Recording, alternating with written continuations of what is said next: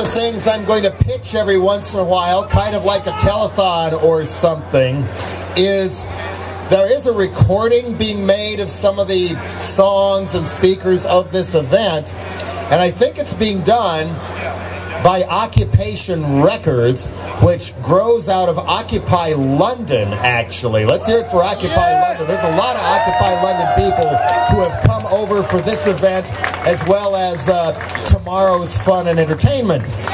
And you can go to Which Side, you remember the old song, Which Side Are You On? WhичSide.org, and get a downloadable track for a donation of $1 or more.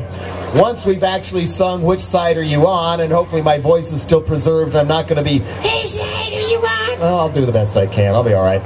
And donation of $1 or more to the Occupy Wall Street Bail Fund. I'm hoping that for once, nonviolent protests will be met with nonviolent response and support from the powers that be in the police department. But we know a lot of these, we got to watch this. There'll probably be people talking about this later in direct action training. Don't let it be labeled an anarchist riot, but we may be facing that time-honored tactic of a police riot. So if you can, WhичSide.org, get your song if you want, but that's how you donate for the bail fund to get people out tomorrow.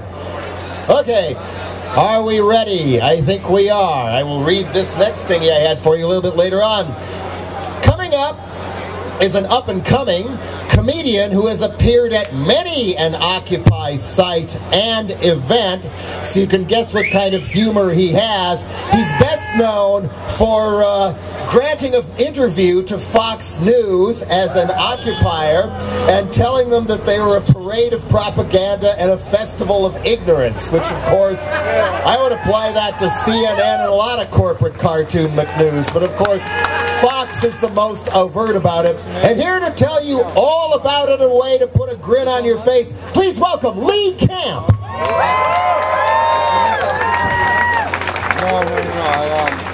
I was in Dewey Square. How you guys doing?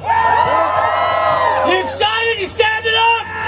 Yeah. All right. It was 1 year ago tomorrow that the people of this country first stood up and said enough of politicians enriching themselves while billionaires and bankers drool over the blaze that once was the American people, that once was the American family. We stood up, we said this is bullshit, this is horseshit, this is the shit of many different types of animals. We did. We stood up, and unless the answer that they think they're doing right now is to make the bankers drool so much that they accidentally put out the blaze they themselves ignited, then no one anywhere is trying to turn this con game around.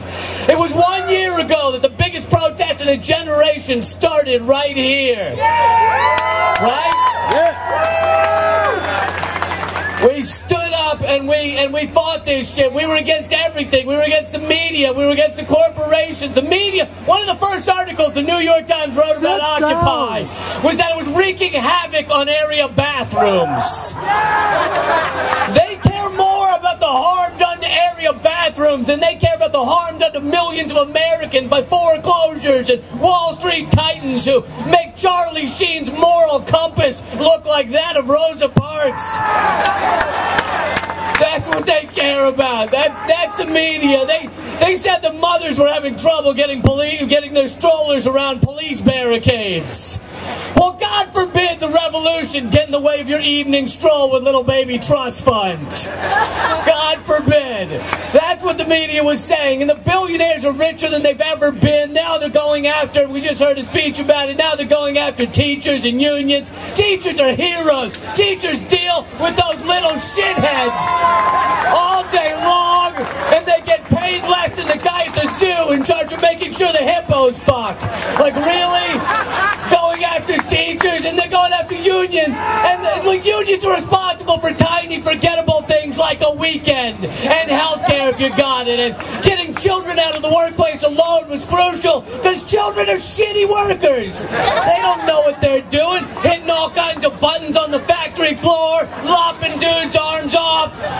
do you mean whoopsie? You've worked here 4 years. Since you were 3, you should have this shit down by now. Really, they're going after now they're buying our elections. That's what they're doing now. Purchasing our elections. The amount of money dumped into this election is absolutely insane. It's insane, all right? And it's due largely because of Citizens United, which declared that corporations are now people, right? Corporations are now people. They have all the rights of people. That's how it is. So they can now fully fund this campaign, this election. And people like to say, look, money has always been in our elections. They always used to run around. Yeah, but it was different. They used to have to run around to each one of us and say, give me a couple of bucks so I can beat that other dickhead. All right? That used to be it. Now it's like 4 guys that they go to. And people go, well, no, they still run around campaigning, kissing babies and everything. That's CGI. Those babies are CGI. All right? You think they can put Sigourney Weaver on Planet Avatar, but they can't put a baby in Mitt Romney's mouth? It's CGI.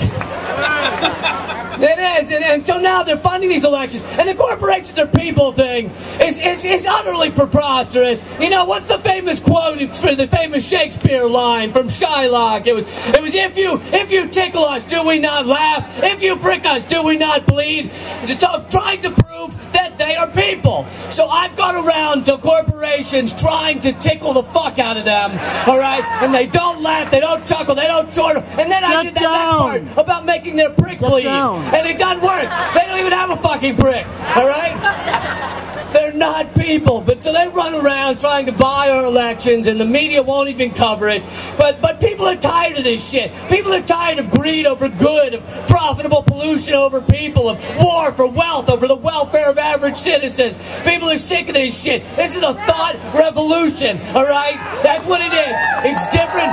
It's different than a traditional revolution. It's a revolution of the mind, and it's not going to be dissuaded by pepper spray, police barricades, driving rain, all right? Pepper spraying us is like throwing water on gremlins. The more you do it, the more of us fucking show up.